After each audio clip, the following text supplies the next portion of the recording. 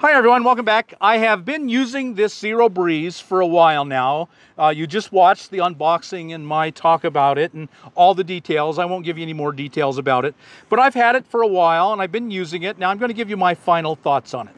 And just to spare you a lot of information, the bottom line is I'm not keeping it and I don't really recommend it. The main reason is the ratio of cold to size. So if you're in a car, look how big this thing is. Now they don't show you this thing all hooked up, but you really do need all these tubes on here. And with them on, it's really big and takes up a lot of space. So if you're in a car, this is out of the question. If you're in a van, it still takes up a lot of space. I'm in my ambulance, as probably most of you follow me any length of time. I live in an ambulance. Well, I have 7.5 foot wide by 12 foot long space. So I have a pretty good amount of space. And this is more space than I'm willing to give to it.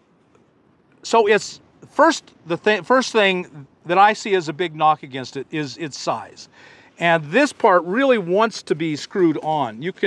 You might could take it off and on without screwing it every time, but it didn't look like it to me. And you really do need this. See, this comes out wherever, you can put this wherever you want it, and then you can set where you're at and aim it at you. And this is real handy. This is what I always did. I found a place to put the Zero Breeze and then aimed this at me. This works well. You can even set the Zero Breeze outside, and if you're in a tent, say, and have this just blowing inside the tent, that you could do that. But I see this is pretty essential. I wouldn't be without it. This is going to be on here. Now this does just pop off. So you can see this does just pop off, and you can go and stow this separately. And you don't have to use this. One is an intake and one is an exit. It blows out hot air. Well, this is a compressor. It's a 24 volt compressor, and it compresses the air that comes in. It compresses it, and the freon, and I don't understand it all, and I'm not trying to explain it to you. But the bottom line is, hot air comes in, it cools it, pumps it out, and then hot air blows out. So you really have to be able to hook these up outside, because otherwise, what's happening? If you don't pump it outside, you could just leave it like this. Keep your hot air coming inside to your car, your tent, or wherever you are in my ambulance. But if you don't, then you're just squeezing the heat out of the air and putting it back into the air. You've accomplished nothing except burn a whole bunch of electricity. So you really have to have this on here, and this works well, but it's much bigger than it looks, and you got to have a lot of space before this is doing you really any good at all. Let me get these out of the way. It takes up quite a bit of space. Well, that might be worth it if it puts out enough cold air. So how much cold air does this put out? And the answer is not much. It really is not. First off, it only cools down 30 degrees outside of ambient temperature. That's all the compressor can accomplish. So if it's 100 degrees, and it'll cool it down to 70. And there's inside here, and you'll see pictures, there's a thermometer in there, and it shows the temperature of the air coming out. And it was never really hot where I was when I tested this. So it was like 90. And so if it was 89, I would have 59 degree temperature cold air coming out. And that was very comfortable. That felt very good. So I set this somewhere near me, ran those around, and I found a place in my ambulance where I could actually vent them outside. So I was drawing outside air in, which was at least 80, 90 degrees or more, and the hot air was going out, so it was working properly. And so then I extended this all the way out, like I said, and I had it just aimed over at me. And it felt good. It felt really good. 59 degree air on a hot day feels really good. Now, if it's 100 and it's up to 70, it's not going to feel nearly as good.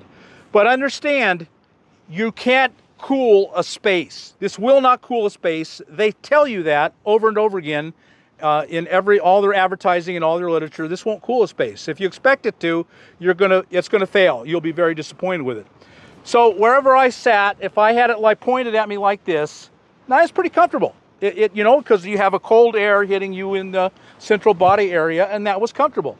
But if I moved away from it, it was maybe 5 degrees cooler. Instead of being 90 degrees inside the ambulance, it might have been 85. It cannot cool a space. You cannot have that idea.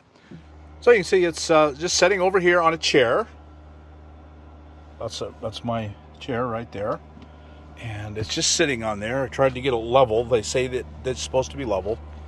And the hoses go through to the front in the cab. And they come back out. And then I have the front hose turned and twisted over. This is where I sit and work. So it's blowing right on me. And it's big. It really is surprisingly big. Once the hoses are attached, the power draw is high and the size in here is big. I'm actually kind of surprised how the length of it is a big problem once the hoses are attached. So I think that might be the one a reason alone why I would not keep it. I don't know that yet, but I'm pretty sure that would probably be true. A little after 5, probably 5:15 by now. And the air that it's putting out is 55 degrees. It was 86 degrees in the cab. That makes perfect sense. It's dropped to 30 degrees. It's very cool air. It feels great. It's blasting on me, and it's doing a really good job of keeping me cool. So here we are. It's a little after 7. It's probably 7:15. We're down to 41%. So in 4 hours, we went from 82% to 41%, 10% an hour. That's a significant drop. It would run this battery down. And this is the AC300P is a 3,000 watt-hour battery. It would run it down from full to 80% in 8 hours. So that is not good. And then they'd have to refill it the next day. That's a lot of power. I'm not sure that's going to be viable. The first problem is that it's too large for most rigs, but not large enough to cool most rigs. So right off the bat, that's kind of a non-starter. But it also draws a lot of power not to be able to cool it very much. So for example, this thing draws about 250 watts, but it's running off of 110 volt. So this is the charger. This is what you plug into the wall. This is a 24 volt unit, and it plugs into 110 volt, and this steps it down from 110 to 24. But this is hooked up to your inverter, and your inverter is hooked up to a 12 volt battery. And so the inverter wastes at least 10% of its power being on, and probably quite a bit more. So at my experience was that it drew 300 watts an hour. 300 watts divided by 12 gives you 25 amps an hour. So let's just say you have a 100 amp hour battery, which probably the majority you have a single 100 amp hour battery, either AGM or lithium.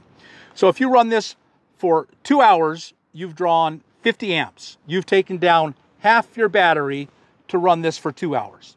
And you're done. If you have an AGM battery, then you're done. You've used your whole 50%.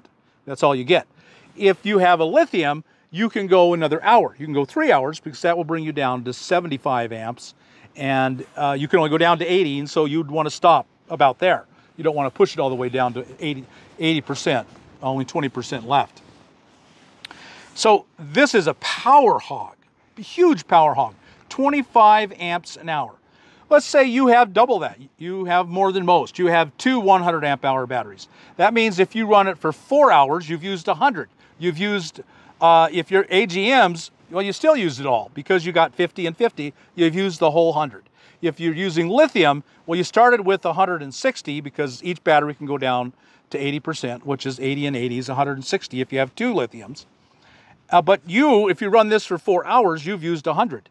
And so that would only just leave you enough for everything else you're using during the day. You probably have a refrigerator going. If your fridge is going, it's drawing a lot of power because it's hot, right? You're only running this if it's hot, and that means your fridge is running a lot because it's hot. If it's 100 degrees, and this isn't cooling the space around your fridge, it's just cooling you. Basically, it's cooling your chest area, because you have this space aimed right at you, then your fridge is going to be on a lot at 100 degrees because it's cooling it down to 33, 35, 40, something like that, whatever you have it set at. If you're running a freezer, my goodness, it will be running nonstop. If you have a freezer, it will probably just run 2/3 of the time, at least, maybe more. The bottom line is you'd have to have an enormous power system at 100 degrees to run this and a fridge. And the space it takes up and the amount of cool air that it gives and what it demands in power doesn't add up. It doesn't add up for me at all. And so I'm not recommending this to anyone. If you have a big system and a big space, you're much better off to buy a freestanding portable. You'll still have the hoses that go out because ACs need that. You got to pump that hot air out of the rig. You can't keep it inside. But it'll be putting out 8, 9, 10,000 BTUs. This is putting out 2,300 BTUs. It'll probably draw double the power. But you'll get 5 times the cold, and you can cool the whole area, and your refrigerator will work less hard, and your freezer, and you will be much more comfortable.